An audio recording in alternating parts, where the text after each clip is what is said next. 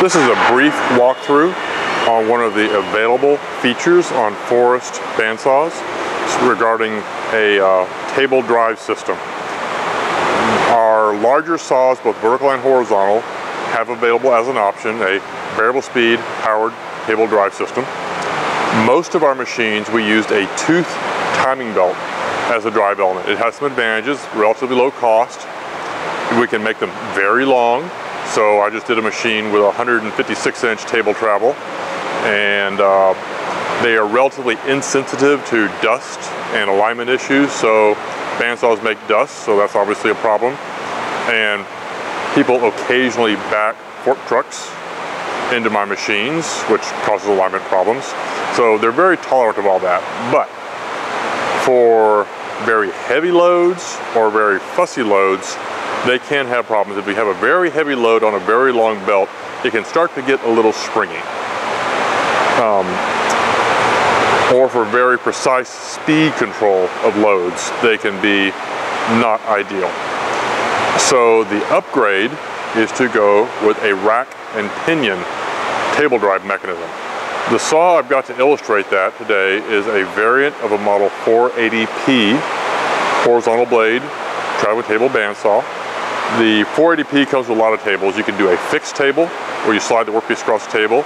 You can do a manual traverse or hand-pushed traveling table, or you can do a powered traveling table. This is the latter. It has quite a few interesting options on this machine, but we're going to focus on the table drive system right now for this video. So the driving element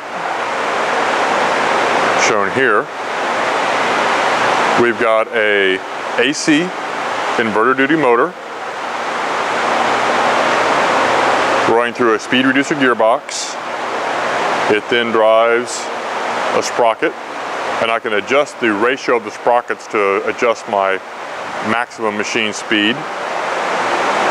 Then the sprocket shares a shaft with a pinion gear, and the pinion gear, too much zoom, tracks on the rack.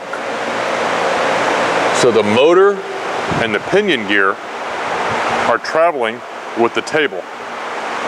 The gear rack is fixed to one of the table drive rails. The advantage of this situation is I can run a table very long distances. The table travel here is longer than the total length of the table.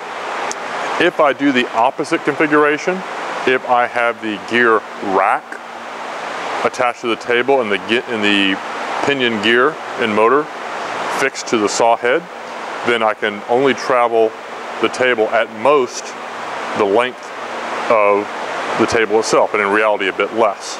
So this gives me an opportunity to set up the table, and I have the table start well in front of the blade, and at the end of a cut it finishes with the back trailing edge of the table well clear of the blade on the other side.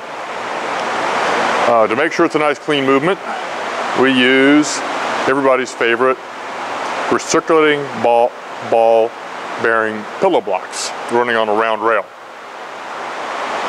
I can use either recirculating ball type bushings, or I can use a slider type that has a Teflon impregnated ceramic material instead of the ball bushings. The Teflon impregnated ceramic is nice because it's impervious to material, dust, oil, grease, whatever. They're about the same price, and they're dimensionally interchangeable with these blocks. These blocks, however, have a coefficient of friction roughly 1/10 of the sliding type blocks, but they're a little fussier to environment. They are sealed with wipers and everything to keep them clean, but they're still going to die younger than a sliding type element would. One of the problems on a machine this size, so this machine has, I think it's a 10-foot travel, working off memory here, 5 foot wide. So when you're using linear bearings, obviously we have 4 bearings for the table total, 2 on either side. It gets to be a mechanic's nightmare to get everything lined up and positioned precisely. So these things don't tolerate much misalignment at all. So if the two rails were not dead parallel, that could cause me trouble. Or I can be a little sneaky. So here on what we're calling the guide rail, the linear bearings are bolted directly to this cross member. On the opposite side, which is hidden under the table right now, they are mounted on sliding plates. They are have a little bit of Delrin plastic. They're sandwiched, the mounting plates are sandwiched in Delrin plastic, give it just a little bit of move from this perspective, left and right, but nothing vertical. That makes this a fixed guiding rail and the opposite rail a floating rail. Just a little bit, like a plus or minus 1/8 of an inch, but just enough that if there is any misalignment between the two rails, it's not going to kill us. So all the driving and guiding is here on the left, and the right side basically serves a support function. So when we ship a machine like this, we're going to ship the table and rails as an assembly. We'll pull it off the saw, but it'll all ship as assembly. So that's a big skid to ship. But that way the machine owners, when they get their machine to set it up, aren't starting from scratch and getting everything aligned. The table motion is controlled at both ends with mechanical arm limit switches. It's a little bit on the primitive side, but it's dead reliable. You understand how it works. The machine control cabinet here, control panel face, gives you saw start, saw stop. This machine has pneumatic blade tensioning. So you have a tension detention switch, you have indicators for a motor fault, either table drive motor or blade drive motor. The table forward and reverse buttons, those intermittent buttons give maintain operation, table stop. And we have separate potentiometers to control the table forward and return speeds.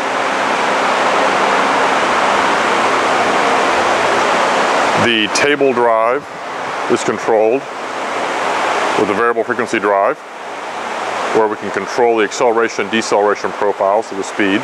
We have it set for a maximum speed right now of 3 inches per second at 60 hertz, based on the reduction. I'm probably going to ship this a little slower, probably going to ship it at a 2 inch per second max speed at 60 hertz, and then you can control the hertz down to like 1 hertz, 1.5 hertz, so you get something like a 50-to-1 speed ratio on that. You can overspeed the motor, but that brings complications. The inverter is nice and simple and inexpensive, but it allows you to control an acceleration-deceleration profile.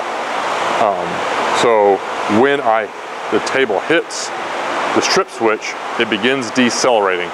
And whether you're going faster or slower, it takes a greater or shorter distance to decelerate. I've got this machine set up so the table always stops clear of the blade, either preparing for cut or after a cut. And we'll do a follow-up video on this machine for some test cutting. Another nice feature of this machine, the tabletop is 1/2 inch thick aluminum plate. We've got 2 leaves. We screw them down to the table surface. We've got 1 leaf off right now just so I can illustrate all the parts. But the next step, we will go ahead and assemble this machine, put the table on, and do some test cutting for you. But that's the basics on the mechanism for the gear rack drive, in contrast to our tooth timing belt drive. If you have any questions, please feel free to call or email us at Forrest Manufacturing. Thank you.